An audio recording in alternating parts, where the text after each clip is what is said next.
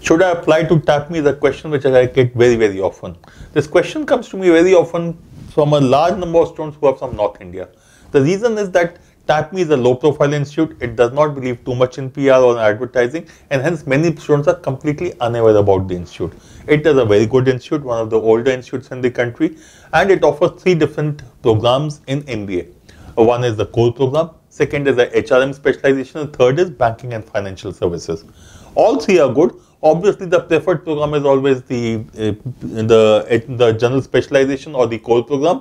The reason is it allows you to keep all your options open, and in the second year you can choose your specialization except for HR. If you want to get into HR, then you have to opt for the second program, which is the HRM specialization. And the third program, BFSI, again is sector specific or industry focused program.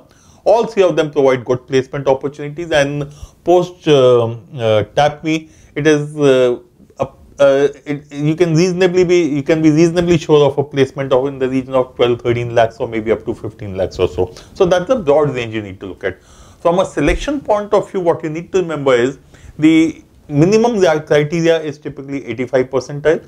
At 80 percentile also you might get a call, as was the case earlier, but I would not bank on it.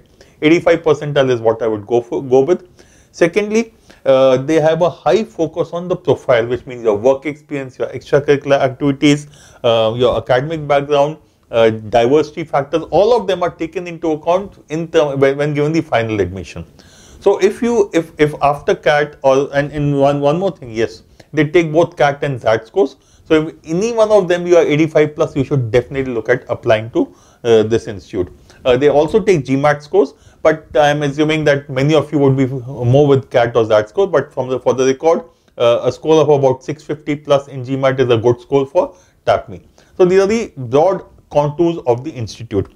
In terms of the selection process, it is essentially going to be interview, and after that it boils down to weightages for the CAT or ZAT score, along with the interview score and the profile. All of them will be taken into account. In terms of placements, what you need to remember, for people with 2 to 3 years work experience, especially in the IT domain, and wanting to get into consulting, there are very good opportunities available, and it is very common for students from TAPMI to end up with packages in the region of 12 to 15 lakhs per annum. So my suggestion, please apply to TAPMI. It is a very good institute, and I'm sure you will not be disappointed after joining this institute.